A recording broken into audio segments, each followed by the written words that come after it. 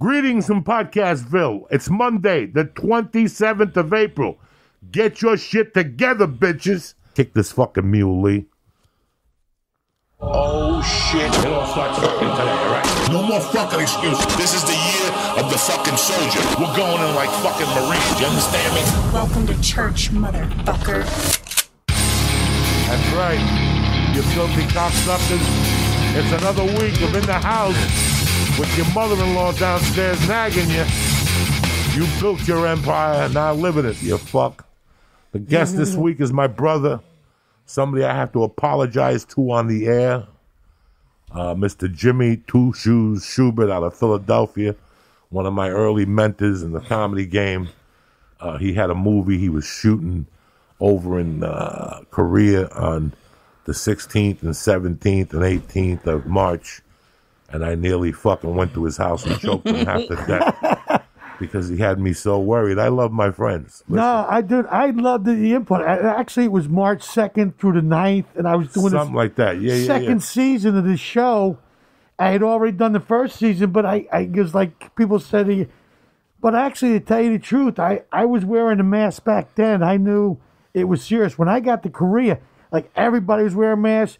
The sets are smaller over there. They're not as big as they are. No, before you went to Korea, when you sat on the plane, did you write out a will? Did you tell your mother goodbye? Dude, I was sitting. I had gloves. I had goggles. I had a mask. I called you till you got on that plane. You know, I was. Hey, dude, if I waited too long, I couldn't get out of it. And believe me, I'm glad I did it because that money's going to get me through this pandemic. But Jesus, man, I was nervous, but I was also like, I'm just gonna social distance and wear my mask and gloves and goggles.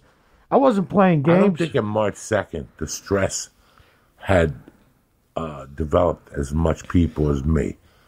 I saw it March 2nd at the Comedy Store, and I was done.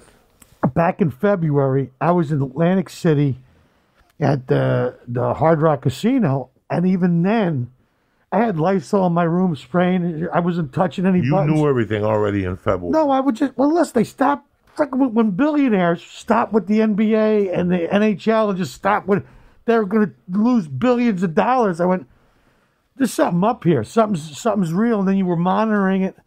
And I just said, there's something else that maybe they're not telling us. So I wasn't taking any chances. I had gloves. I'm a little bit of a prepper. I already had the N95. I have a case of just a little box of the N95 masks. I had the rubber gloves. I had the goggles. I mean, just because you never.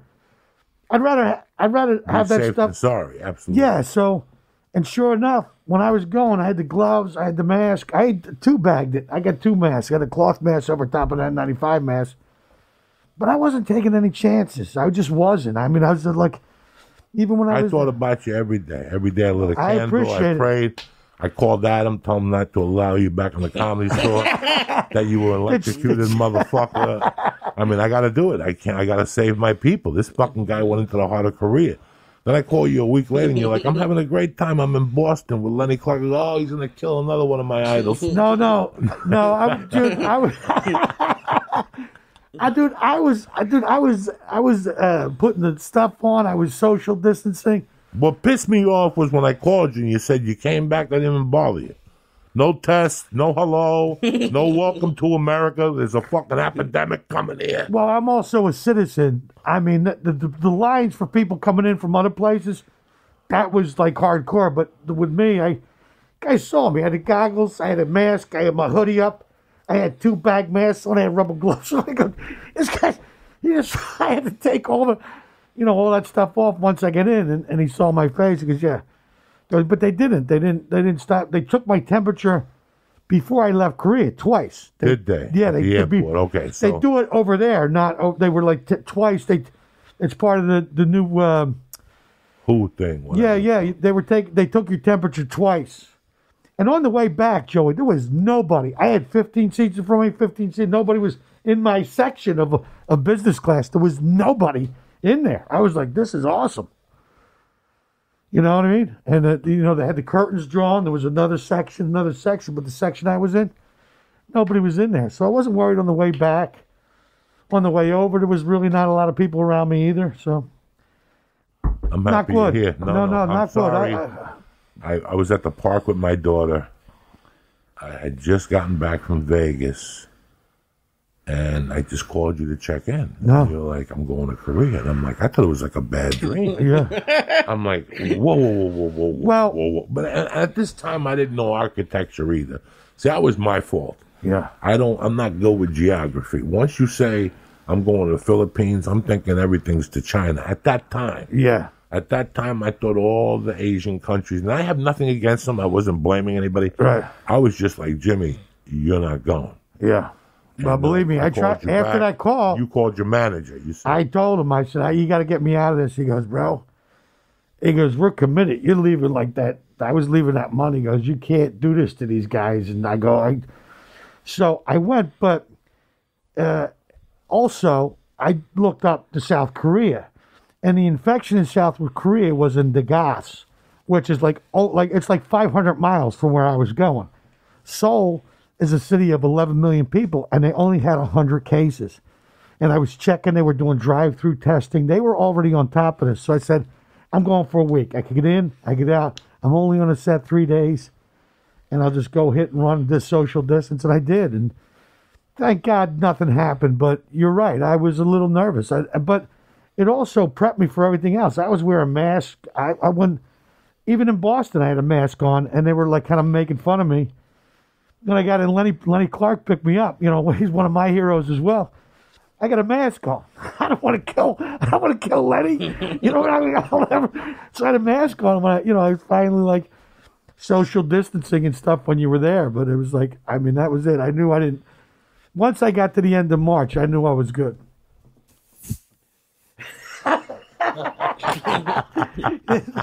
All right, and spray it around. Oh my God. I mean, how do you feel? I feel great, man. I've been walking. Did you do any tests or anything? Any COVID? Any antibody tests? Are you interested? Yeah, I would do a test. I would do a test, but I know I'm good. Dude, I take my vitamins in the morning. I've been walking every day. 5 miles a day. The last 2 days we did 6 miles with our boy Steve Simone. We got Lee Syatt out there doing a little walking. I'm very proud of Lee. Just trying to get happen. Dude, just getting that sunshine, man. I just read this the other day. The sunshine, even 20 minutes in the sun, the body produces microbacterials that fight viruses and parasites and everything else. Yeah, but you're out there for an hour and a half walking 6 miles. That's even better. Now even better. Now you're even killing more parasites. More disgusting things. But you were talking about... You know what happens when you eat hummus? They turn into worms inside of you. So, you know what I'm saying? Like, you got to realize when you eat beef, what's in the beef? When you eat all this shit you're eating, what's in it? Yeah. There's toxins in it, and your body needs to get rid of them. Yeah. So the best way for your body... Yeah, your body pisses some of them out. Yeah, sometimes you take a shit that smells like 10 horses died. Oh my God, I'm on the garlic pill. You know, I do 3 or 4 of those a day. That's nature's penicillin. And that's nature's penicillin. Then I make my wife, well, how many garlic cloves does the recipe call for? Because you know white people, they stick to the recipe. Well, it calls for 3 garlic cloves, then put 6. Yeah. Well, it won't taste the same. It'll taste better. It's garlic. Yeah. And I'll shit blood, and it cleans you the fuck out. I'm a big garlic dude. Always have been. When Pablo sent me the capsules, I was like, oh. I thought in the old days, like my mom, when I was a kid, used to make me eat cloves of butter with Cuban bread and olive oil. When I first came from, I still remember. With garlic, you mean? Garlic on the bread? No fucking cooked garlic, like raw garlic. Raw garlic. With olive oil and whatever. You know what I must have stunk like fucking a vampire. You know what I do? I take the cloves of garlic, chop them up. I put this, I have this stuff called Manuka honey. It's like a superfood. It's like, it costs like $20, $30, but it's this raw super, and I put the garlic right in the honey, and I swallow it. It helps me get it down. But you're right. You take dumps, boy, they stink. But I'd rather, I'm telling you, that's nature's penicillin. I'd rather take it, like you said. Simone goes, I think I put too much garlic in the sauce. I go, give it to me, bro. Give it to me. Yeah, I'll eat it. I don't give a shit. I like it. You know, we live in California, which, most people who listen to this, live in California, you live in Arizona, or some people in New York, or some people in England, where it's fucking cloudy every day, whatever the fuck. like, I love the sun. Yeah. The best sun I've ever been out in front of is Colorado's. When I was a kid and I'd go to Aspen, you walk 10 minutes, you came back with people would go, where did you come from, Jamaica? Yeah. You're 12,000 feet higher than most people, or 14,000 feet. Yeah. I went out and bought SPF, and I would put it on and hitchhike and come home and let people be like, where the fuck? So I fell in love with the sun. I've always liked the sun. Yeah. I never knew the healing properties of it. You know how good the sun is right now? There's no pollution. Dude. Go down Laurel Canyon and see how much you could how far you could look into the... Really? Today, take a ride, 4 o'clock. Just to change it up. When was the last time you went to Hollywood, Lee? Never. A month or two. Okay. Today, just 4:30. When you think it's supposed to be trafficy, get in your car and go over Laurel You can Canyon. see all the way out there, all the way out to the beach. It is the most spectacular thing you have ever seen. No. You used to see it before. Yeah. Now you can actually see that little house that has a porch sitting in front of it and kids playing. You could see all the clearness in the air. So the air has been the best that it's ever been. They showed the air in New Delphi. Yeah. Whatever. You could see the Himalayas, which you could never see. It's tremendous now. So, dude, no. Part of this disease is not staying home. It's getting out. It's getting out. Social distance, but get out in the sun. No, I avoid people. Yeah, that's what I'm saying. People. I avoid Dude, we them. do this walk in the neighborhood. There's nobody back there. Nobody back there's there. bluebirds. I've never seen bluebirds, butterflies, finches. I mean, you walk through, you see all this stuff that you never get. I go, when's the last time you seen this? There's birds everywhere. The flowers are blooming. I just stay away from people. We do a social distance walking, but it's great to get out. I'm telling you, I feel great. This will be day 7. 7 days, at least 5 miles a day. What were you doing for the first couple of weeks? Were you just home? I know you're a single guy. I mean, how was it feeling for you at the house? Well, what kind of anxieties were you getting? There's a couple days, I laid around for like 3 days. That was getting me down. I missed doing stand up. I said, how long is this going to go on? I was kind of, I had a freak out, and then I said, you know what? No. Get up every day. I started reading books. I'm reading 4 books. I got one by the toilet, one by my bed, one by my couch. So I got books going. I'm watching a couple documentaries. I'm catching up on some stuff I want to catch up on. I redecorated my joint. I'm turning my back bedroom into like a little social media studio. I'm keeping myself busy. I'm walking. I'm eating healthy. I'm cooking. I'm learning how to cook some stuff that I wanted to cook that I couldn't cook. I tried it out. I'm just trying to stay positive. I'm trying to stay focused. You're right. This thing can beat you up, but you got to make a decision. I mean, It's going to beat you up mentally. What's the word? It's going to, like, the beating you're taking already. You're going into a fight with a financial stigma going into your head. Yeah. That you're about to lose everything. Yeah. So you can do 2 things. You can sit there and worry, kill yourself. Listen, things work out. Furlough, unemployment, they all work out, whatever. But then I think there's more, like I read an article in Time about how kids from this generation are affected. I have her involved all day. She's been going since 8:15 this morning. Yeah. I don't let her, she's waiting for me right now to hit the mitts because she gets 3 stars. Right. So, I get her outside throwing punches. She throws the 9-pound ball, Right. So I put myself on a schedule. It's been a blessing to have her because just when you want to shoot yourself, she says something to you that makes you laugh or something stupid, Yeah. I got to ask you about something else now because you mentioned it. I mean, more than me and more than any of these fucking pieces of shit that are walking around calling themselves comedians with no class. You have been a veteran of 2 comedy wars here. You were a veteran of the Kennison days at the Comedy Store, which are history. They're history. And then these last 7 years, which has been a great run at the store. Absolutely. We all know as human beings that it's going to take a minute to get it back to where it was. All our businesses, every other club in the country, Yeah.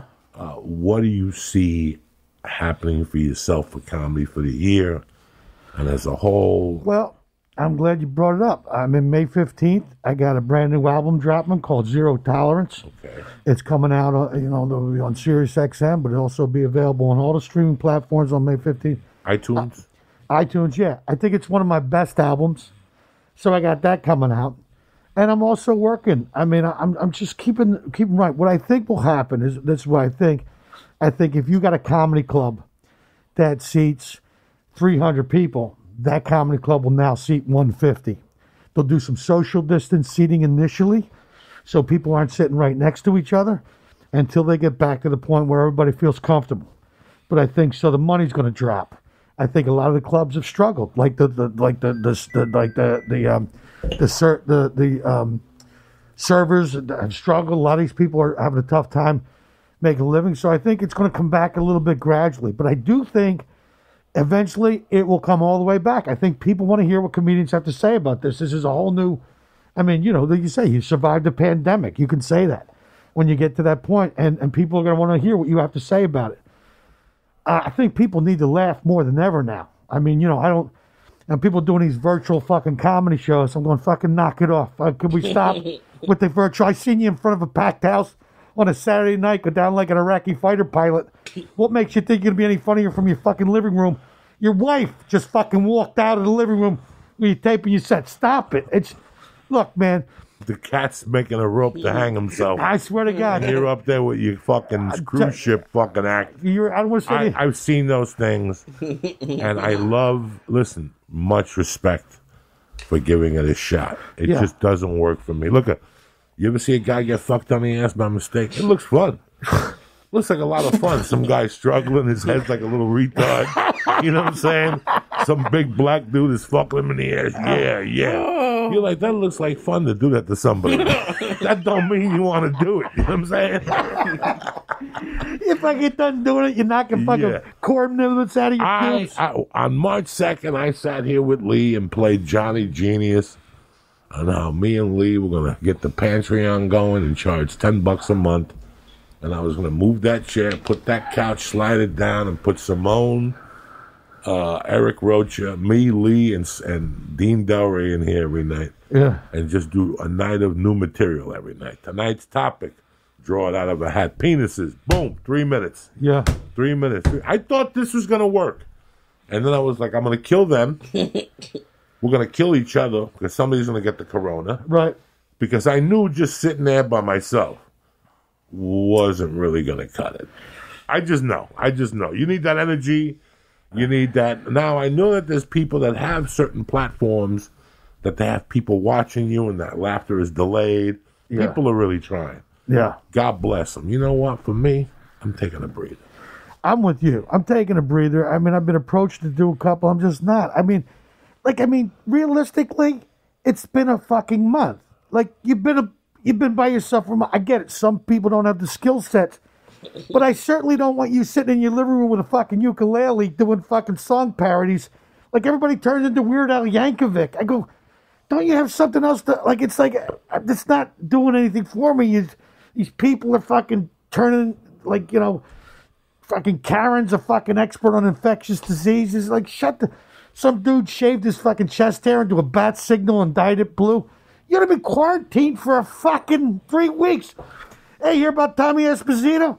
No, what happened? He sucked a dick. Is he gay? No, he was just bored during quarantine and decided to see what he's missing. Yeah. People, knock it the fuck off. It's only been a couple weeks. Well, is this what comics talk about? Because I always hear comics complain, the road's boring, you're by yourself in a hotel room. It sounds like that's kind of like you guys have been preparing for this. For me, I'm doing fine. I've been quarantined for years. I like being by myself. I get it, but there's also people that have mental issues that don't do well and stuff like this and need human contact or whatever. Yeah. I'll tell you, though, ever since the beauty salons closed with the nail salons, and selfies have dropped like the stock market. Ain't nobody fucking posting selfies no more.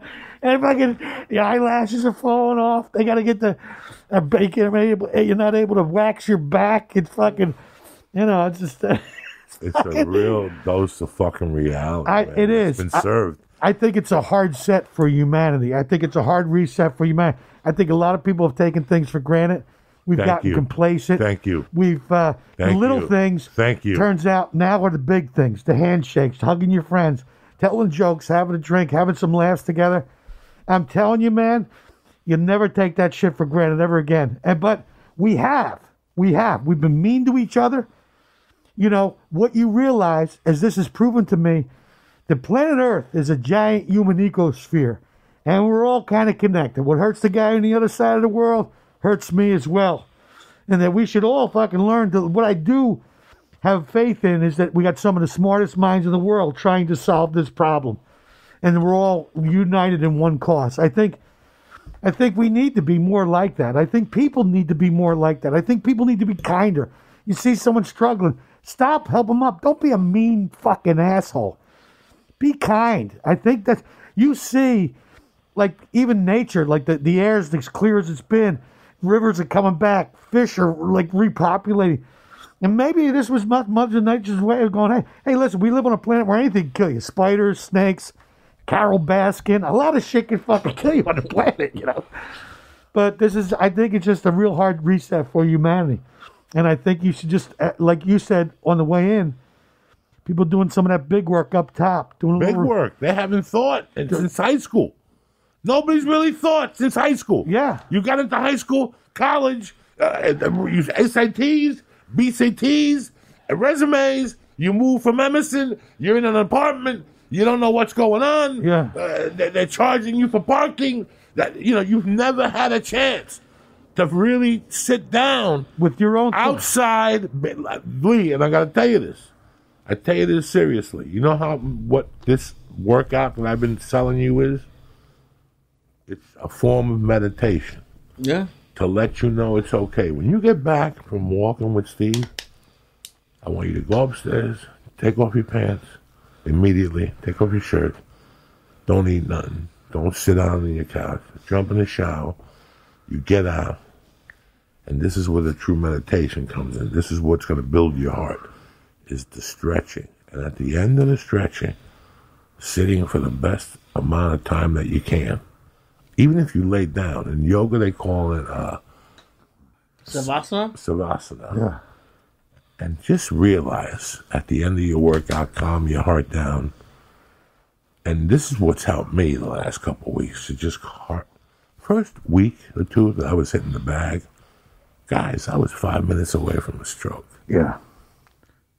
I was scared to death because the fear was coming up my neck. That's stroke type shit. But I would punch through the fear. It just kept throwing hooks and digging into the body like Rocky. Yeah. And it seemed, I was so scared that the first 5 minutes of anything I did, whether it was body weight squats, I would need 5 minutes just to relax. My heart and mind would spin out of control. So this has become like I'm back to meditating. Yeah, meditating as it sounds, so guys. good, man. It just calms it all down. Close your eyes, breathe, focus on your nose and breathing, and let everything go away. Your mother, your father, the cat.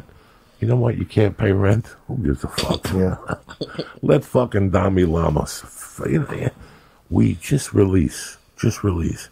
I do that every day after my workout, outside in the heat of the sun, sweating. I gotta wipe my eyebrows while I'm doing it, and I just sit there, put my fingers together, as gay as it sounds. I give gratitude for what I have. I give gratitude for what I don't have. And I go, Jesus Christ, I just finished a workout. I'm gonna live another day. Regardless of all these people they're showing you with tubes in their noses, and it's just, we gotta be we're fortunate. Yeah, I think you're right. I think that daily gratitude, I've been doing that. I've been saying my rosary every night. This is it. We're back to basics again. No more fucking around, man. I say my rosary before I go to bed at night. I pray for the frontliners, the EMTs, the doctors, the nurses, the people that are really on the front lines of this thing. My family, my friends, the people I love and care about. And in the morning, I do that stretching, get up to stretch, and I do that meditation. I'm telling you, it's the only thing keeps me sane. It does. I don't even turn on my TV. I don't watch the news. No more. You know what I got? I turn on the news at 6. I turn on the 6 o'clock news while I'm moving around and eating dinner, but no more sitting in front of the news. You know what my buddy did? My buddy gave me this gift a while back. It was one of those old style iPods. And it literally has every top 40 song in every category from like 1955 to 2013. It's got the entire Beatles collection. It's got the theme song for the TV shows that you grew up watching. You know what I mean? It's got everything, 150 gigabytes. And I just pick an artist like, there was Pink Floyd. Bam, all day long with the Pink Floyd, just listening. Led Zeppelin, Billy Joel, just listening to music, and I don't watch it. It calms me down. No, you can't watch TV. You watch that news show, you'll be underneath the end table working on a callus on the roof of your mouth from a loaded revolver. You know what I mean? It's like, I can't, you can't. You know what I was doing? I was watching because I love being scared. I was watching from the news from 3 to 4. So I would watch world, eyewitness news, locally, and then the World News Tonight with David Muir. At 4 o'clock, I'd be shaking, and that's when I would force myself to go outside and hit the bag. Yeah, that's why my stress levels were so high. Then I said, "Let me try it without watching the news." I was Muhammad Ali that day. I was bouncing, stinging. You know what I did it, bro? Doing fucking Sugar Ray Leonard's by myself. And I go, that's it. No more news. About 2 years ago. No more news. About 2 years ago, I fucking had the cable company come get the box. Yeah. Get this out of my house. Why do you think they call it fucking programming? People sitting around just putting fear in your head. Just putting controlling you with fear. I want to say this, too, before we get off on a tangent. I know a lot of people are big fans of comedy here. You get the church family. But a lot of comedians that you support, like you said, no one's working. But if you go to Pandora and Spotify, and you listen to some of your favorite artists, it helps them get, a little bit of money at the end of each month. Like, so a lot of guys are like, hey, just go listen to some of your favorite artists. It helps them out, like comedians and whatnot. So it's a good thing to, it's like, we're not working either. I don't know when I'm going to go back. I don't know when it's going to come back. So, it's a way to help out some of your favorite comedians. You go listen to their stuff, whoever it is. Go listen on Spotify and Pandora. And they get a couple pennies on every song or whatever the deal is, but it helps out. Are you willing to get on planes tomorrow? Are you ready to get on planes? I would go on a plane tomorrow. I gotta. It's funny. I had this corporate gig that got canceled. It was supposed to be like, March 28th. So they moved it to May 20th. Now they're talking about doing a virtual show. I said, well, listen, I ain't making any money. I'll do it. You already paid me half, but I'll do it. But the price is what the price is, I didn't have anything to do with this. It's just, as I'll do the virtual comedy show, I'll do some stuff. I said, if you're going to do that, I said, make sure you have people on the other thing so you can cut to me telling a joke, and then you can cut to like the 20 people on the other side of Zoom laughing and stuff. So it makes it seem like it's a real comedy show. I like that. I said, so if you have the people call in, it's for Gilda's house. I want to raise money, help out. But have like the 20 people sitting there, so if I can do the joke, you cut to me, then you cut to them, then you cut to me telling another joke. That way it seems like a comedy show. If you're going to do it that way, And then maybe we can do a Q&A and they can ask me anything and we can do the, the time or whatever. Listen, I'd love to, other than that, I don't know what to do. And I don't know when it's going to come back to full swing. I'm just hoping that doesn't go on for too long. I don't want to become a solo artist on fucking Pornhub under the name of Pinky. Fucking Venmo me. What the fuck are you going to do? Everything I'm trained to do. It's acting. You had to cancel that thing with The Sopranos. Did you ever pick that up? Or did you ever go back to do that or no? What are you going to do? Yeah, it's like acting or stand-up or anywhere, even fucking... What are you going to do? I'm looking at things right now going, how are they going to do this? How are they going to do that? I got a call last week, and they said that they pushed the movie back. Yeah. Till March 12th. And that once things slowed down, they would try to put the band back together to shoot that one scene. Right.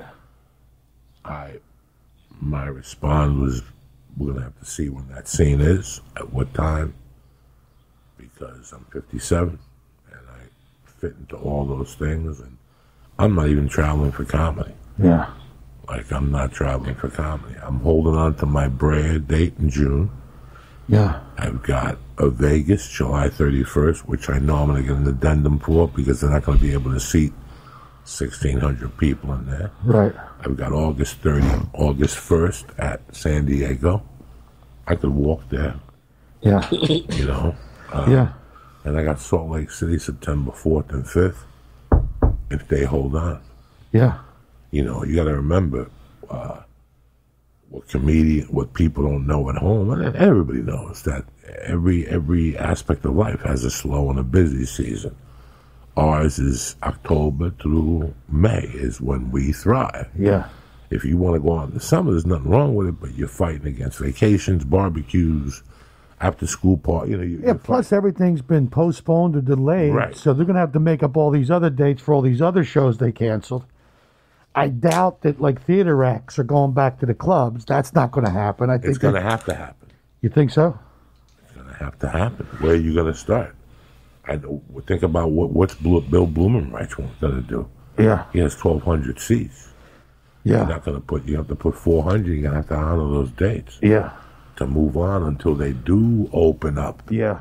Well, I also think that the comedy clubs are, they ain't been working either for 3 months, so they're going to come back out of this struggling a little bit and trying to figure out how to, juggle all this stuff. It's going to be it'll be interesting to see how they start to move back. But I love to go entertain. I know what people are going through. Yeah, I love to go out during the week and crack jokes. I think it's going to go back to Monday through Sunday. Yeah. Comedy. Wow. We'll go back to 7 nights a week. That's one thing. I think so. It makes sense. We're trying to get shows out. If I could get Joe Diaz to come in Monday and Tuesday. Yeah. And bang out 7 and 9 for 140 people, I'll do it 7 nights a week. Yeah. So schedules are going to change. That's going to be good. You go out of town now on a Tuesday and Wednesday. Yeah, that's cool. You're not going to get the profit margin. You're going to get the percentages is Friday, Thursday, and Saturday. No, but the thing is, it'll start to come back. It'll start to come back. And I think the other thing is, too, as long as you watch the W Cup, I mean, people have been quarantined will be almost for 2 months. So if you didn't have it, then you don't have it. I mean, you just got to, no one's going to go to an NFL game with all those people. But, I mean, small groups of people. Nothing is burning me up more than walking through the living room and then talking about an NFL draft the other day. And, like, sitting there going, the Rams got rid of what's his name? And I'm like, guys, you got to bring back baseball first. Yeah. You got to bring back the NBA Finals. So I guess Friday the NBA players start practicing by themselves. Yeah. What are you going to do? They're thinking, the idea, right? Yeah. Vegas, putting every team in a different hotel, and nobody's allowed in and out. And they only play, you only go to one place to play. They're trying to put something together, yeah. So nobody has to travel. Every hotel in Vegas is utilized. It's empty. They're all empty. Yeah. Empty. Nobody goes in and out except the players, and they get shuttled right to an arena. They get tested. They play each other. This is one option I heard. Yeah. This makes sense. Baseball, you're going to have to go back to a third of the thing. I don't want to sit next to anybody. I don't want nobody behind me. Yeah. I don't want a fat guy behind me yelling, "Go Dodgers."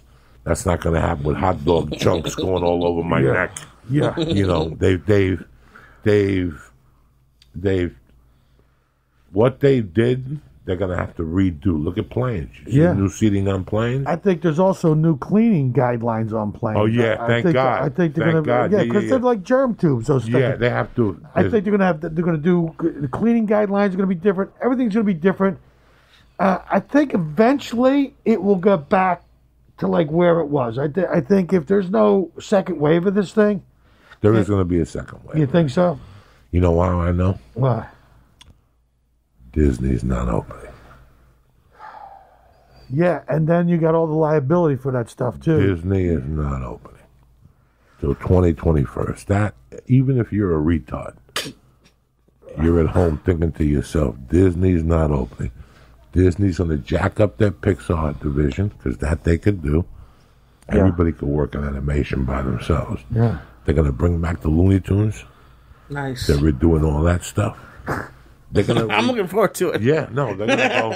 They're gonna beef up that. They're not. It's like some girl put. Well, I hope they do construction. Did you see that yesterday? No. Some girl put on there from the church. I hope they do construction and fix some of the Disney World. Are you retarded? Yeah. Did somebody hit you in the head with a stick or shoot feed gas in your eye?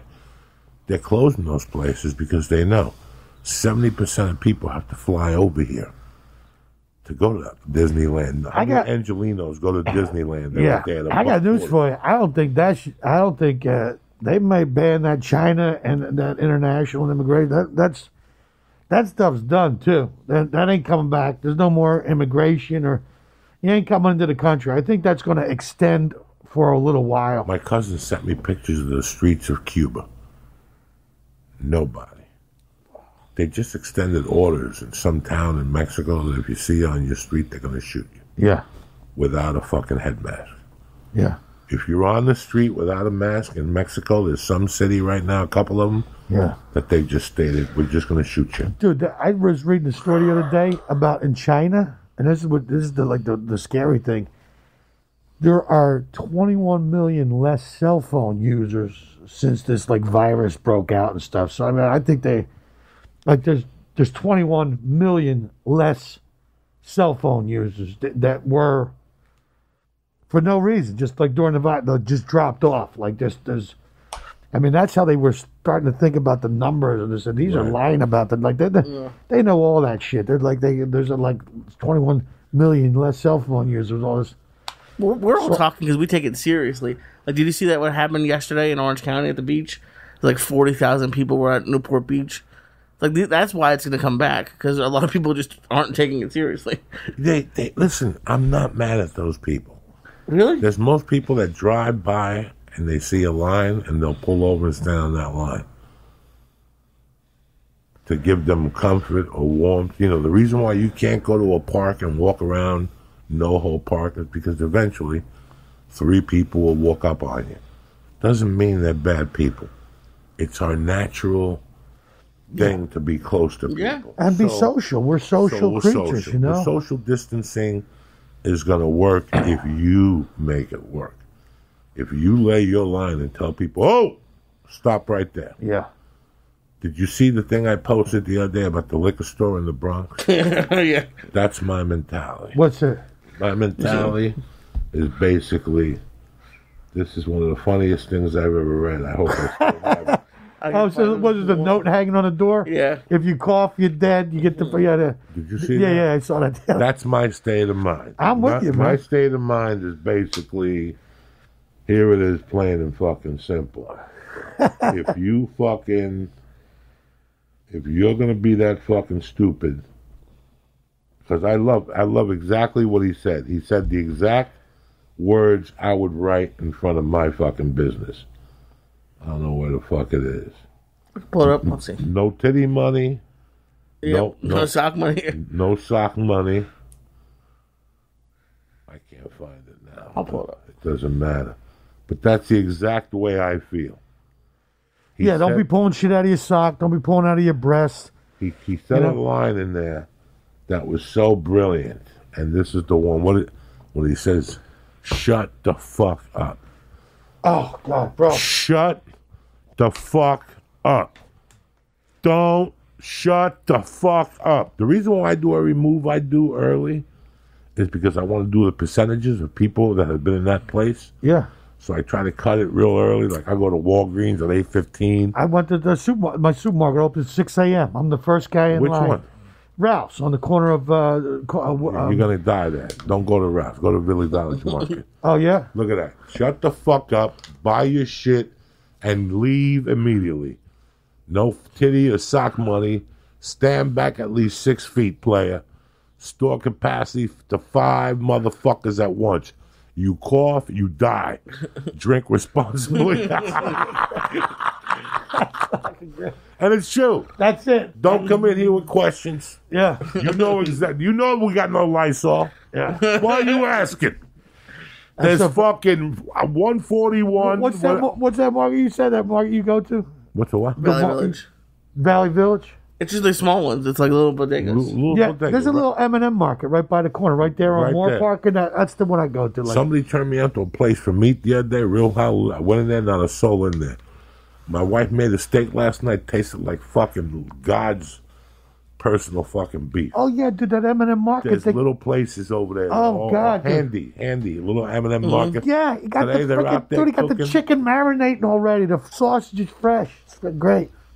So, Shubert, what do you think? I mean, we've gone through two huge fucking explosions at the Comedy Store. The explosion that you witnessed as a young man. Yeah. And the explosion that you're a part of now. How long till we get it back to that? Jeez, man. I think... First of all, they're only opening up one room. Yeah, well, slowly they'll get back, but it's gonna take months. I think it's gonna take a lot of comics out of the business. Yeah. I think a lot of comics are gonna rearrange their lives and go, this is where I was at. I've done this for 18 years.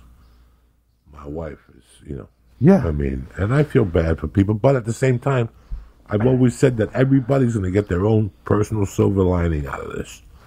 I know for a fact. Yeah, but I know guys over the years, Joey, guys that they got married, they had kids, and they just said, F it. My kids are more important. My family's more important. So, I don't want to be fucking away from my kids. The guy started coaching a football team, so we got out of comedy altogether. People do. You're right. I think people will to go, you know what? Fucking life's too short. If I ain't doing something I love to do, if I ain't doing something that feeds my soul, then why do it? I think other people that do 9-to-5 jobs are going to go, you know what? Fuck this. That's what I'm saying. And they make it when it's something artistic or playing. It's going to go both ways. I think if you've taken some time to reflect over this period, and you go, what am I doing? I'm going to work for fucking, 30 years, and then I got 10 years before I die, and I'm going to go live my life. I mean, if anything, you go do something that feeds your fucking soul. I don't tell, look, I'd rather fail doing something I love to do than succeed at something I fucking do, that I hate it, that I got to win every day, hate my fucking life. And I got to tell you, Joey, if all this ended tomorrow between me and you, I've had the most amazing life. Me too. I've traveled the world. I've made people laugh. I've had the greatest fucking time.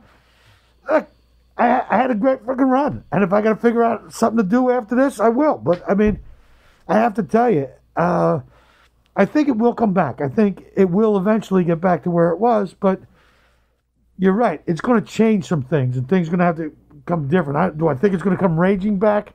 Eventually, it will get back to where it is before this happened. But it's going to be months. I mean, people just want to feel safe, I mean, you get metal detectors where probably people taking their temperature before as they come into the club, you know what I mean? There's going to be some new safety protocols. How many years have you been doing comedy for, Jimmy? Geez, like 33 years. So I'm pretty safe to say you fucking love it. Dude, I love it. I miss, dude, let me tell you something. There's guys who do this that are famous, and they do it because, it's an side. I do it because I love to do it. I really love it. You do it for $1 or $10,000. And I've done it for 4 people, and I've done it for 2,700. I mean, I love to do it. There's nothing that makes me feel the way I feel after I get done killing a crowd. I mean, I'm a true, real fucking stand-up comic. I mean, I've made every fucking sacrifice in my life for this. And I traveled, and I've been doing it for 33 years, and it's still, look, I'm not a bitter prick. I mean, I know a lot of guys. Not at all. Dude, I fucking love it. I love when I see you at the store, you're limping, you're coming, and you look. I remember when I first got to the store, I'm trying to do that audio book. Yeah. So I'm trying to outline my life as chapter 1 at the store and chapter 2 at the store. I had 2 different scenarios at the store. Yeah. When I went into the store the first time, I went into the store as a scrub. My eyes open, my mouth shut, just learning, watching. I fell in love with Mitzi. I got to do drugs. I met my wife. Yeah. And then I left one day. Yeah.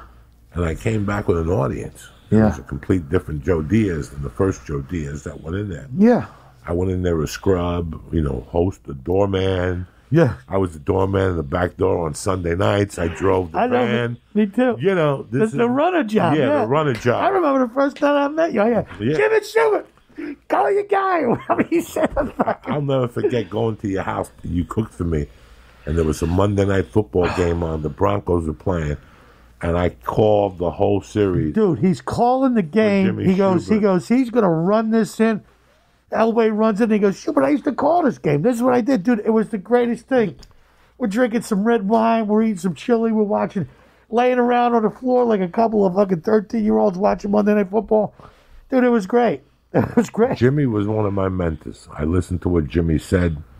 He hooked me up with his manager, who's still a dear friend today. He just came to my show in Vegas.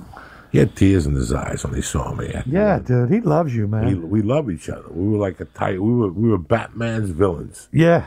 That was the name of our crew. We were it was like me, you, Billy Gardell. Johnny Sanchez, I think. Johnny Sanchez. He had a group of comedians, and then he became like this manager. And I swear to God, bro, you're right. I don't think like that guy. I wish I could find a guy like that guy today. Yeah, he doesn't exist today.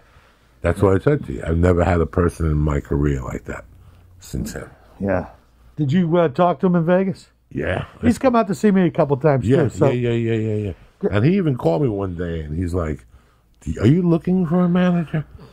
This is about 2 years ago. And I'm like, I don't really know. He goes, who's doing work for you up in CAA? Let me get the fucking phone. I'm like, no. Because his world is all gone. Yeah. Like the people he was doing business with, it's like that scene in The Sopranos when the inspector comes to inspect the house, and Carmela's father's like, get Pudgy Waters on the phone. And he goes, Pudgy retired 8 years ago. Yeah. And he's like, that's what Gatlin would come back to. Yeah. It's a different world. His number one nemesis was Judy Brown. Oh, God. Now, Judy Brown would take him and throw him off a building. Yeah. He doesn't even compete in that level no more. So I considered him because I loved him as a manager. Yeah. But you're right. I think that's what, like, he would just talk to fucking people. Yeah. He wouldn't give a shit, dude. I think that's like, hey, well, why can't we? I mean, dude, God bless him. That dude got me a pilot and freaking 2 development deals. So you're right. I mean, I thought about it too, but you're right. His world's different now. It's a different. And he was a different type of dude. When he managed, when he called you to rip your heart out. Like, I still remember being with him in his convertible. One day, he picked me up to meet him for lunch. We had a meeting with an agent. Yeah. Over by Highland, that old, disgusting building on Highland as you made the turn up to the 101. Now it's like fucking beautiful. There was a building there where bums hung out across the street. They saw porn. And I still remember he took me to see that lady. He told me right out. He goes, listen, I sent your tape everywhere. At that time, CAA wanted me when I was with him. He's like, this is the weirdest thing. I keep getting calls from a guy that's CAA for you. But the holidays passed and he switched agents.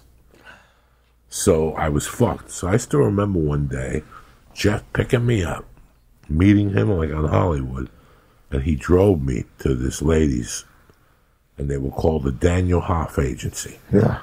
And the word on the street was the lady had quit, like, CAA or whoever at that time. Yeah. And took her roster to this agent, and nobody knew about it. She was doing great things. Yeah.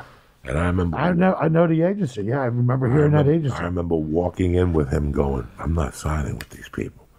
This was an old crickety building. Yeah. And nobody offered you water. They didn't have a couch. Yeah. They had like 3 different That's old things. Hollywood, dude. That's Hollywood. Old Hollywood, bro. Yeah. And you could hear her in there yelling, fuck you. Get in the audition or don't call me back. Click. Who's next? And I remember walking in there with Jeff and going, Jeff, I don't want to sign with this lady. He goes, this is your only option. Dude, you tell that. You know what Gitlin did, bro? This is a true story. I was doing a road gig. I'm flying in. I got a freaking audition. It was for 1 hour photo. That soccer. I was playing a soccer coach with Robin Williams. Mm-hmm. Is in the movie. He picks me up at the airport. I throw my bags in his car. He drives me to the audition.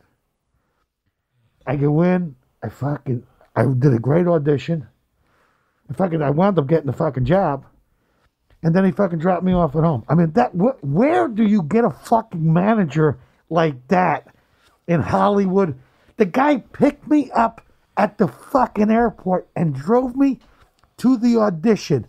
I defy any fucking manager in the industry today.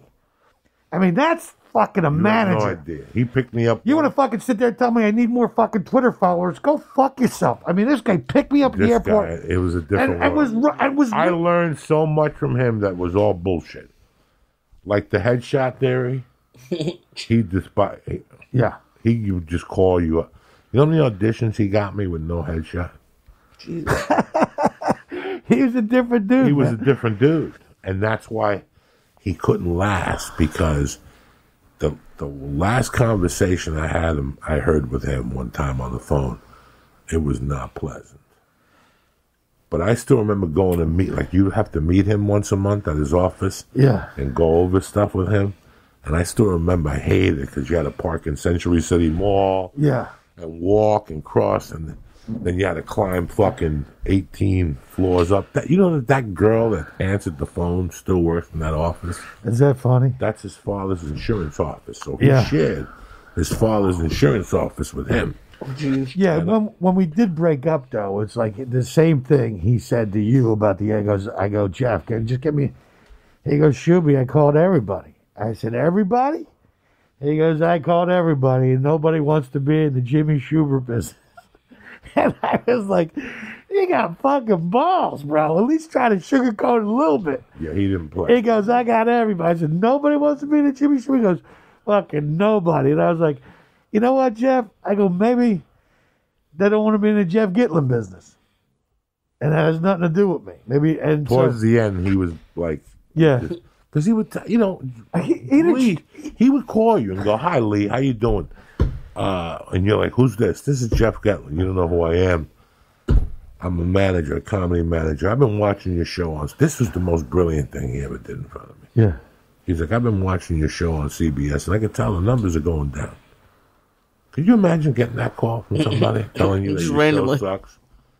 I was there. I was in the office, and he would go, your ratings are going down. I watched 6 episodes of your show. You got that fucking deadbeat. Like, he would just talk like that. You got that deadbeat Jimmy Shubert in there. You know who Lee Syatt is? Lee Syatt's one of the funniest comics working tonight. As a matter of fact, I think you should write him into your show. Lee's doing a showcase tonight, 8:45 at the Improv. I suggest you go, because if not, your show's going to keep tanking. And you're going to lose. I mean, Lee, like that. Yeah. And it would work? Sometimes it worked. Yeah, sometimes it would. Sometimes it didn't. Sometimes it didn't. He got me auditions with Rona Kress. He got me auditions with people at that time that most people could work 10 years and not get auditions with. Whoa. Because he would like that fucking... That's why I don't listen to anything. Dude, why do you think I don't listen to anything? There was a time that guy had me doing 3-4 auditions a day. A day. Like, dude, you had to I felt like Beretta. The trunk of my car had I could put a wig, a suit coat change. It looked like Beretta. Everything. It didn't end. I mean, it never ended. And it was never like that again. I mean, there was never. When he left, he took me to Acapulco to tell me. Yeah. He took me to Acapulco on La Cienega. Yeah. When they were down the block from the strip club, and he bought me lunch, and he goes, I just want to tell you, I'm quitting the management business. Yeah. I'm going to Vegas. There's a role for you in it if you want it. Yeah. I'll put you on the billboard. And I was like, I don't want it. But it only paid $50 a show. Yeah. You have to do like 18 shows a week. And I was like, that's not happening. When will I do stand-up? He goes, well, you could do stand-up on Mondays and Tuesdays. And I was like, I don't want to do it. And we stayed friends. But his work ethic always stayed with me. And whenever people would call me and say, I need new headshots, fuck you. Sell the fucking pictures that you got. And when we sell a job, then we'll get new headshots. Yeah. And that would be the end of it. And it was because of Gitlin. All the lessons I learned, even today, I think Gitlin would be a little too heavy for today's comedy thing. Yeah. He would have burned, because if he would have had 6 people, he would have told Netflix to go fuck themselves. Yeah, and I think he even back then, I think he rubbed people the wrong way. Like you said, there's like... I thought he was a sweetheart. I always thought he was the sweetest man in the world. To us he was. But when he got down, he was one of those desert Jews. When he rolled his sleeves, dog, you were going. And listen, I did great. He booked me in basketball. Remember, I was in your house the night before I shot the scene. We drank a gallon of red wine, and we did a lot of other things. And I remember slipping in bed with my girlfriend, and all of a sudden she's like, "Oh my God, we got to get up. I have to drive you to the Coliseum." She thought I had slept all night. I was up all night. Oh, no. I get to the Coliseum, and they're like, "Mr. Diaz, you're the first scene up." I'm like, "I've been coming here for 3 fucking weeks. Nobody's talked to me. I do 10 8-balls and drink a gallon of red wine. Now I'm the first fucking scene up. I stunk like fucking dick. I look like dick." So when you see basketball and you see me in that scene, I was up the whole night before. Snorting up fucking dust and Dude, petals. I felt so bad for you because you go, oh, he's gonna go work on a set. Because I kept telling you 1 more hour, Yeah. 1 more line, then I'll leave. No, but the funny thing is like usually you go to a set and you got like 4 or 5 hours before they even need you. You go lay down in your trailer, but you're the first scene up, bro. You're the first scene up. I basically went home to take a shower, eat something. No, I didn't even eat nothing. I drank like a beer to make myself come down. And I got in my girlfriend's car and she drove me to the Coliseum. And I got there and I had to do that whole scene. Fucking I still remember them going, "Step on the mark. Mr. Diaz, can you please go to the mark?" And I'm like, "I am at the mark." And they're like, "No." And finally, thank God, some sweet assistant came over. She's like, "No, they want you over here." And by the time I had to shoot, there was no more roller skates left because I had stole all the roller skates. So in that scene, I'm supposed to have roller skates on. None of us have roller skates on because I couldn't roller skate. When I got the job, they asked me if I could roller skate. Of course. Before I get a job, I'll tell you whatever you want to hear. Can you do trapeze act? Yeah, we'll figure it out when we get there. Bro, If not, we'll hire somebody else. I fucked up. It's the truth. It's the fucking truth. You tell them whatever you need. Can you do a swan dive? Yeah, I could do a swan dive. Okay. The day of the shoot, because at the end, it's like when Sons of Anarchy called you in and said, "You have to ride a motorcycle." You know how many people went in there and said, "Do you ride a motorcycle?" Yeah. And then shoot came today and they're like, "I never rode a motorcycle," so they put you on a scooter and they pull you and they put the camera high on you. yeah. And they think you're driving. You're not driving. You're on a so it's just you're on a puller. They're just pulling you. That's hysterical. And you're like making believe that's a scooter that's pulling you.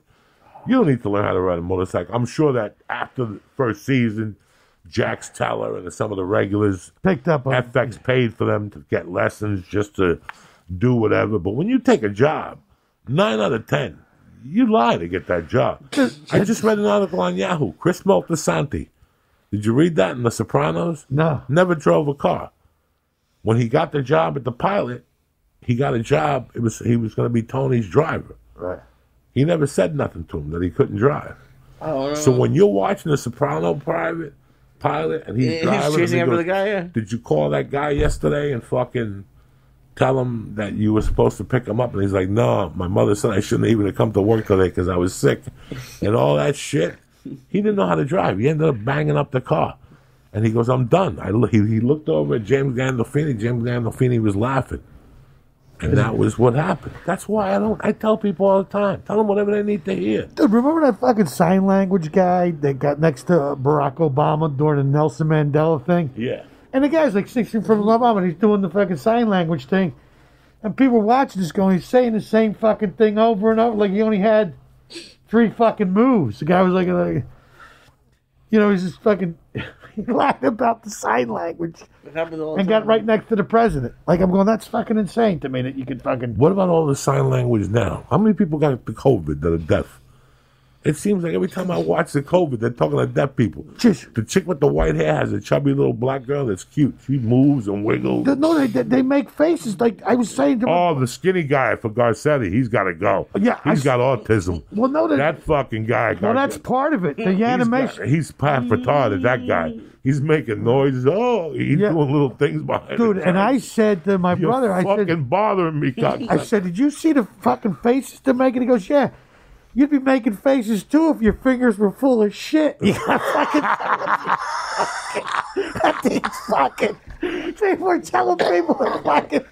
You know, I'd be having my own good time. I'd be telling people, get the fuck out of the country, abandon ship, buy cocaine at 1-800-COCAINE.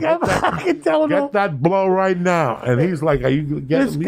This guy's a fuck. This guy behind me is a big jerk off. Piece of shit. I wouldn't trust that. Fauci smells like ass. How can he be a scientist?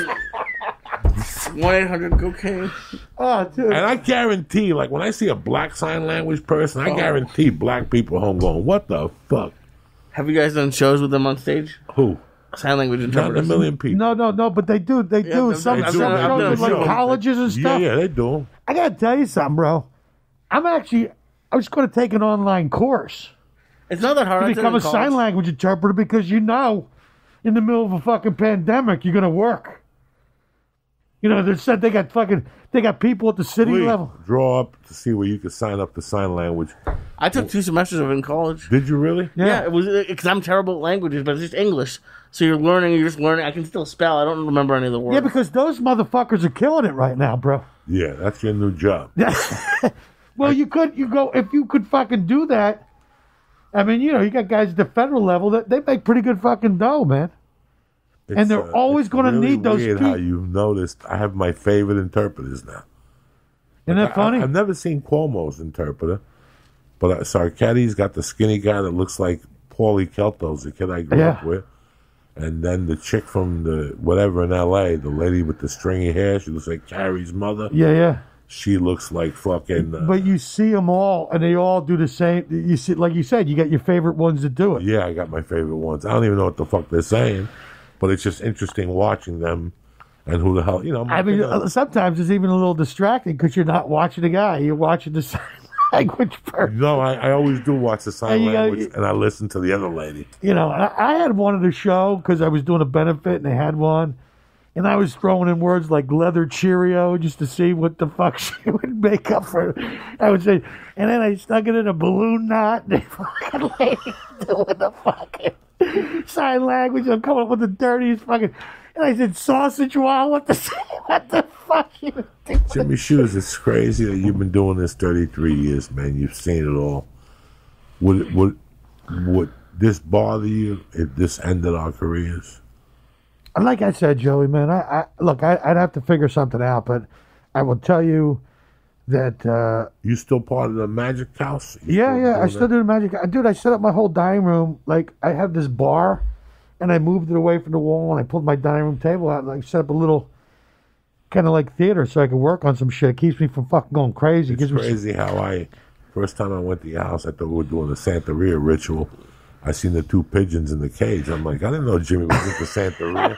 I thought we were going to cut some chicken heads off and do some fucking, book some rolls and shit. Yeah. But then you told me you were a magician, and I was blown away. You have your own pigeons? Do you know? I used to. For years, I didn't let it go into my mind that Jimmy Shubert was a magician. I love seeing you. Because I would have stabbed him. I'm not big on magicians. No, I'm not. Dude, I felt bad about it. It was like my dirty little secret. I didn't want to tell people. Story, it was one of the greatest stories I ever heard, and it sounded a lot like Dice.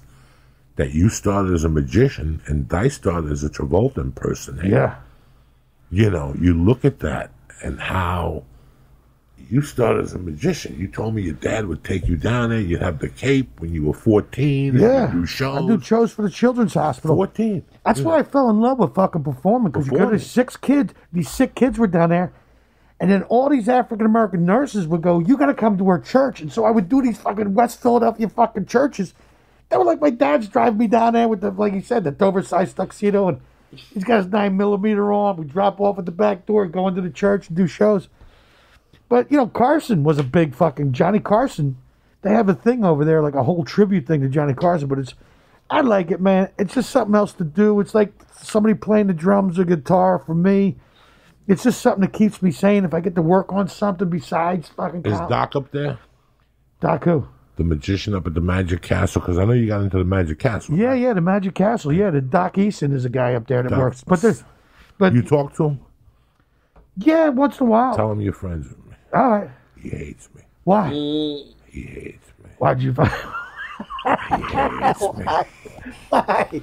I mean, I got 200 people that hate me. He's got to be in the top 3. Whoa. Really? Yeah. Why?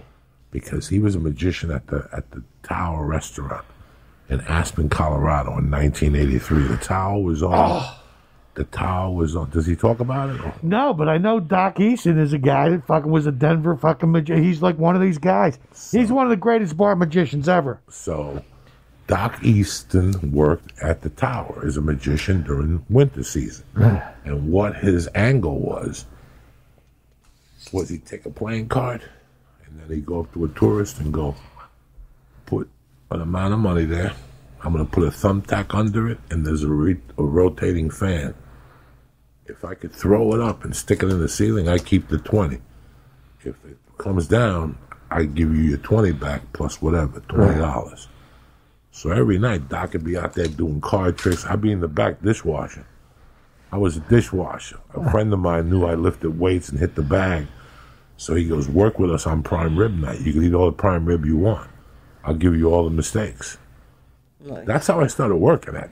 I was 18. Right. I had nothing else going on. So I went up there on Tuesday nights and we'd do a couple bumps of coke. And then when I'd have to bring glasses out to the bar, I'd watch this Doc guy and he'd be doing this to people. All these white people giving 50s and 100s, trying to show off. Yeah. When Texans came up, they'd go up there and do it. Let's do it for 200, man. And he would put $200 bills, squash them into the thumbtack, put the ace of spades over it, or 9 of hearts, or whatever number, and he'd do something and it'd stick on the ceiling. God damn it. So one night, after work, I'm stocking the bar, and I look over and I go, I bet I could jump up there and take that $100 bill off the fucking ceiling. So I went to the back of the kitchen, made sure everybody was doing their thing, and I went out there and made, like I was putting the bar stools up, and I just jumped up and poof, I put down a 50. I said, fuck it, why stop there? So every night I would pull down like 150, 200 bucks. Nobody noticed. Not even that fucking much. He didn't notice. This went on for about 3 weeks. I was just pulling down 200 a night. 180, and I'd take a bag of shrimp home. I'd go in the closet in the freeze and just take a bag of shrimp home. I'd get home about 12:30. My roommate would get up and make garlic shrimp with pasta. Jimmy Burkle, God rest his soul. I never even thought about the fucking money off the walls. Like, if you leave money on the walls, you're a jerk off. You deserve to get it stolen. But he wanted to wait till the end of the season to take it down and have this big rush for the whatever. I must have docked him for a couple grand. And one day I told the story on a podcast, and about a week later, I got an email from like a representative or something. Fuck you. We didn't know who was robbing us. They thought it was a different dishwasher after 30 years. And they just put together that I was the criminal up there in 1983. I had destroyed that whole system. I'm not proud of it, but it happened. I got to tell you before somebody else tells you. Yeah. And so somebody came to me about a year ago at the store and was like, man, I went up to the Comedy Castle and I mentioned your name. Oh, did I get an earlobe? So next time you see him, go up to him real casual and then just drop. Joey Diaz sends his love and watch what that motherfucker's going to say. Oh, that's hilarious. You know our boy Zach Waldman. He does the Eddie Bravo's thing down there, but he works up there. I did a show with him at Flappers. Yeah, he works. He works up there all the time, regular basis. But that's so funny. You'd love to hear that story about Dockies. You know me, dog. I tortured everybody at one time. No, I know, dude. But hey, you know what? We're different people now. We've grown. That was 1983. 1983. And listen, it wasn't just me. Then I turned everybody else on. The Mexican little dishwashers were like, fuck him too. Yeah. They were each clipping him. By the end of fucking March, there was nothing left. I think I left. I started working there November 15th, and I left February 1st. And I think the last week was the week I got them even heavier. That they started noticing, something's going on with the money up here. In 3 months, you completely canceled the business. Oh, I probably got him for a couple grand. I can't wait to see him up there, because I do see him up there once in a while to go to Friday. He's got to be 70. No, hey man, listen, that guy. Right, he's got to be. If I was 18, he probably was 26. Yeah, he looks good for his age, but you're right. He's probably about 70. He's probably like late 60s, early 70s. 60. It's crazy. I was friends with him and another great friend of yours, Joe the Lion. Joe the Lion. Another great magicians of the world. I saw that guy. Where? When I was 16 years old. Oh, I thought recently. No, I've seen it. He's down in St. Pete. He's down in Florida. But I saw Joe the Lion when I was a kid. And I'm fucking telling you, it was one of the best fucking shows. He sword swallowed. He did fucking mind reading. I mean, he was like, that guy was like college entertainer of the year, like 3 or 4 years running. I mean, Joe the Lion was a fucking monster, dude. I watched that guy, and then I got to work with him many years later at the Penny Arcade in Jersey with Ben Creed, me, and Joe the Lion was there. He booked it. I sat with Joe, and I talked to him. I told him about that thing. What a great guy. He was a good guy. No, he was a great guy. Where is Ben Creed? Ben lives in Arizona. Not too long ago, me and him just did, about a year and a half ago, we did the Atlanta Punchline together. Me and him did a 2-headliner show. He still works? Yeah, dude. Hilarious. I mean, he's got... Yeah, he was always one. But he's got, dude, one of the funniest fucking lines on his albums. He's getting heckled by this woman. And he goes, and he's just going on, you can hear, he goes, lady, if they had a contest to find the world's biggest cunt, you would come in second. He goes, why would I come in second? He goes, because you're such a cunt. Like, it was one of the lines. But Ben Creed, that's what. Wow. Yeah. Send him my love. No, dude. I mean, he's one of those guys. I mean, he was just like he was a monster. He was a monster 20 years ago. So I can't imagine what he's doing now. Yeah. He's still doing it, but like those guys, like like you said, man, these guys love it. They, it's like you slow down a little bit, you get older. It's still like a young man's game when you're traveling like you used to now. But I mean, you're still doing it, still being able to make a living. I think a lot of these cruise ship guys are screwed for a year. That cruise ship industry ain't coming back anytime soon. And there were some guys that were just making their living exclusively on cruise ships. I mean, that industry's, fucked. So I think those guys may rethink some stuff. You're right. It's going to change. It's going to change some stuff for sure. Now, the album comes out May 15th. Yeah, the album comes out May 15th. Where was this taped? This was taped, believe it or not, at Flappers. I did the album on Friday night, and I recorded my special, which is on my website. It's Zero Tolerance. This is the audio from it. It's two different shows. But I listened to this album. I literally had like 4 editing notes. I'm telling you, bro, I'm my own worst critic. I think this is my best comedy album I've ever done in my life. It's a monster. The writing I put into it. So, look, it drops May 15th on all the streaming platforms, iTunes, everything. People get a chance to check it out. I think it's one of my best comedy albums. I'm really proud of it. I can't wait for it to come out. I can't wait for people to hear it.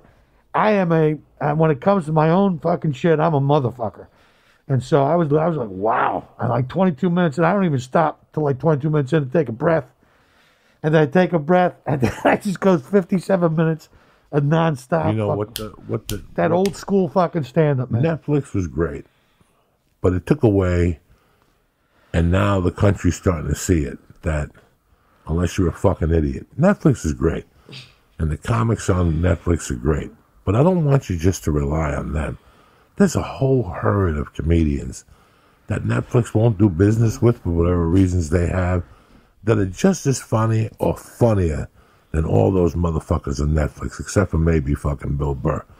But I never want you to think that Netflix is the end-all, be-all, guys.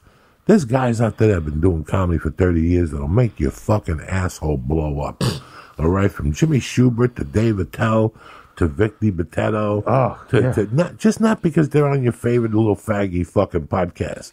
I'm talking about when you get sick and tired of watching all these podcast fags, including myself, go check these guys if you're a real comedy fan. Guys like Jimmy Shubert, guys like Rich Voss, guys like Dave Attell that nobody's talking about. Dave Attell is my favorite. Dave Attell. There's so many guys out there. Ben Creed. If Ben Creed was dangerous 20 years ago, could you imagine the damage Ben Creed must be doing today? Yeah. And you're over there looking at 2 fucking idiots on fucking Netflix because they got a nice shirt on? Yeah. It's time you mentioned Vic DiBitetto. He's another guy. Vic DiBitetto. It's time for you to... if you haven't learned anything from the podcast, is they had you brainwashed with Comedy Central for 20 years. And they thought they were all the comics they were. And all of a sudden the podcast fucking opens up and you guys get to introduce to real comics. You're like, what the fuck is Comedy Central been showing us? They've been showing us fluff for fucking 20 years. Then then fucking the podcast came along and you got introduced to them. Then Netflix came along and you got introduced to those cats.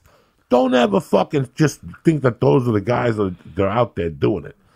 You get on YouTube, you're bored, you type up Vic DiBitetto, you type up Jimmy Shubert, you type up fucking Ben Creed, there's Bobby Slayton. What do you think, Bobby Slayton got less funnier? Yeah. No, he got older and angrier. Now he's saying racial slurs outward. He don't give a fuck. Yeah. You know, now is when you go catch these guys. Remember when Rudy was here and told me that I had to go catch the legends before they died? Now I can't. I did go see Guns N' Roses, and I did go see Pat Benatar. And I was exposed to a whole different world to help me to be a better comic. Yeah. So don't just sit there in your house watching fucking Netflix thinking this is the end-all, be-all. Those comics are great. I love them. Half of them are dear friends to me. But if you're a real comedy connoisseur, Jimmy Shubert, Rich Voss, you know, these are the guys that have been doing it, that maybe because they don't have a fancy podcast or maybe because they're not good at social networking, you haven't paid attention to them. Change your shit around, you dumb motherfuckers. Look what you learned from the podcast. Comedy Central was selling you shit. They've been selling you shit for 20 fucking years. Then we came along. Go ahead. Look at Comedy Central now. They had a pre-draft, the fucking David Spade show. Like they got rid of the David Spade show. Hottest show in the world. They got to look for another house. What? They do moves that only like, yeah, they might as well join with New England. You know what I'm saying? Yeah. The New England's management might as well join up with Comedy Central. Why the fuck they get rid of David? And get rid of fucking Tom Brady. I would have put a gun to his fucking head and said, I will shoot your cunt in the pussy. You are staying right here in New England till the end. I don't get whether you like it or not. You're not going nowhere. Yeah. The only way you leave here is with Corona, a bullet in your head, or Lawrence Taylor make a comeback and breaks your leg. You're not going nowhere. Yeah. And Gronkowski, don't you start. Because I'll fucking hit you with a crane, you big fuck. You'll be squeezing oranges in a fucking Mexican dive bar in Tijuana, you fuck. Both of you. You don't let your people go like that in the time of whatever. I'm ashamed. Everybody in this country's excited for football, except the New England people. Yeah, they're sitting up there getting with Corona. They don't want the Corona. Half of them are in the streets. Give it to me. Because I can't live without Tom Brady and Gronk. What the fuck is that little short guy that likes... Right now... If you're a Boston guy and you want to kill that guy, I got the angle. Hire yourself a hot little Chinese girl with gloves on to just knock on his door because he loves those little Chinese hand jobs. What's the name? Robert Kraft. Yeah. Robert Kraft will do anything for a little chinky winky hand job. You say, give me the Robert Kraft. Give me the Robert Kraft. Extra dry with no eye contact. That motherfucker. I feel so bad. My heart goes off so bad to Boston right now. Yeah. My heart. I grew up a Boston. Everything. I love everything. I respect Celtics. I can't wait. Fucking Michael Jordan. That thing has been tremendous. But this whole thing. You left a city that doesn't give a fuck about football no more. Wow. Yeah, you took away their heart and their kidney. They're walking on half a fucking New England Patriots on a coma machine right now, wishing they could die. Filthy now. Again, I don't know what happened with Belichick. Edelman, that tight end. Edelman. He went down there. Gronk went down there, and Edelman left too. No, Edelman's still here. Oh, he is. Give him time. No, I thought I heard a rumor. Yeah, give him time. He's a Jew. They'll give him an envelope that'll make his head spin. Dude, you're so funny. They'll send him a beanie stuffed with $100 bills. That's like an old Israeli message. That's like when you put the fish in the thing. He sleeps with the fishes. That's what Kraft is going to get next. A yarmulke with a $100 bill means give us Edelman. Dude, it's so funny you were talking about going to see the... I remember, I was at Brad Garrett's club. I had dinner before the thing. But Brad, I told him, I said, I saw him open for Sinatra at the fucking Sands back when I was working with Kinnison at the fucking Dunes, and we had an off night. And he goes, hey, man, I got some fucking tickets to go see Sinatra. You want to go? And it's like, his girls and the security guys got one extra. And nobody wanted to go. Yeah, I'll fucking see Sinatra. We got to sit in a fucking booth, watch Sinatra do a fucking live. And Brad Garrett fucking opened for him. I go, listen, I don't want to date you or me. But I said, I watched you fucking open for him. And, like, you know, he goes, oh, yeah. Dude, that's why I love when you do Brad Garrett's club. He's got all the history, like his contracts, pictures with Sinatra, all the stuff. I mean, that guy's had an amazing fucking career. But what a nice guy. What a great human being. I love doing this. I worked with him on the Showtime thing. I spent a couple days with him.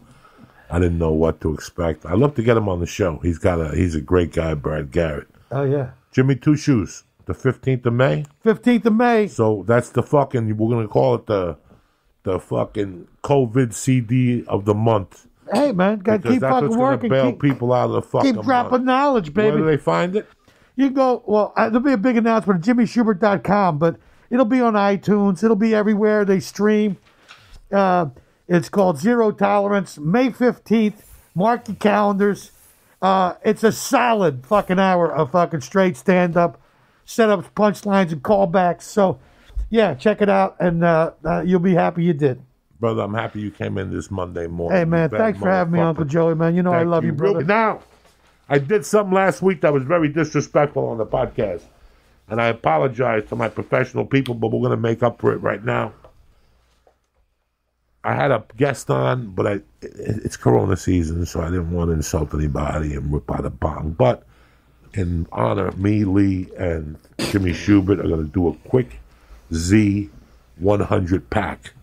This is 100 milligrams with vitamins in it, melatonin, to help you take a nice nap, and out of respect, and I'll never do it again to you guys. I promise from the bottom of my heart. I think we had these on that day, didn't we? No, we didn't do shit. I didn't do an edible all week. I didn't do an edible till last night. I did one little capsule, and I was fine. No, we didn't do shit. I think you gave it to me then. I remember having it. No, you didn't have nothing. So I didn't want you to think that we're weak. We have no dates, okay? I have no dates. I have June 4th through the 6th in Bray. I don't know if it's going to happen. If you want to come, you come. If you don't want to come, I'm with you. I don't want you to be scared or be worried. But this all goes to you motherfuckers on the for 420. Out of respect to you guys for being the best church family in the world. Salute. Salute. Fuck it. Hey.